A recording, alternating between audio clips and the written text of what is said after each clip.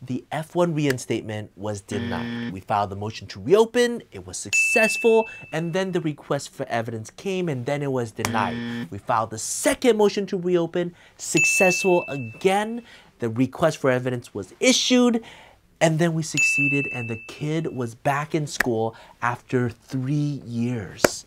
This is the craziest story. I'm happy to share this with you now.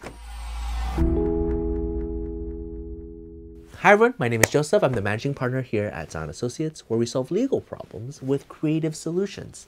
So the legal problem was this international student on an F-1 visa was here in the US. The visa already expired, so they couldn't go back home to their home country and get a new visa to come back into the US. What makes things a little bit more complicated was that their status expired in 2020, and they didn't file the reinstatement until March of 2021. They went to a school, the school hired an attorney, they filed it, and then in 2022, let me see when, in June of 2022, almost after a whole year of reviewing the reinstatement, USCIS issues a request for evidence.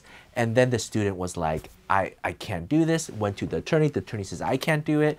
And so they've been searching, found us, and we prepared the first request for evidence answer. And it was like 4 full pages with 12 exhibits. Because the request for evidence right here, they challenged everything, all the key issues, and they just couldn't do it. And so we went in depth, prepared everything, we filed it, and then the case was denied. When we got the denial notice, it was very interesting because it was just about the 901 fee. Everything else met the sufficient requirements of USCIS. And the only reason we didn't pay it when we filed it is because the school said we didn't need it because it was previously paid on their end. So it's like, okay, who's telling the truth, the school or USCIS? But it's definitely not the student's fault. So we were very sympathetic to the student and said, you know what?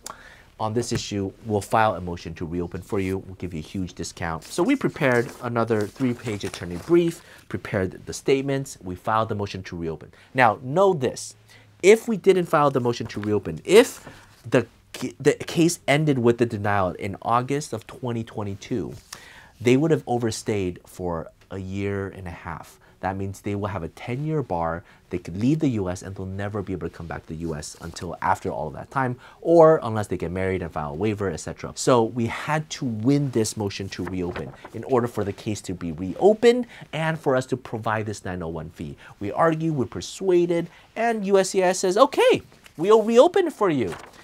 Make the payment. And we're like, yes! All we have to do is make a payment and the case will be done. We made the payment. We responded to the request for evidence, we prepared another filing package, and we sent it out. And guess what? The payment was accepted, but the school didn't open up the portal, and so we got another denial.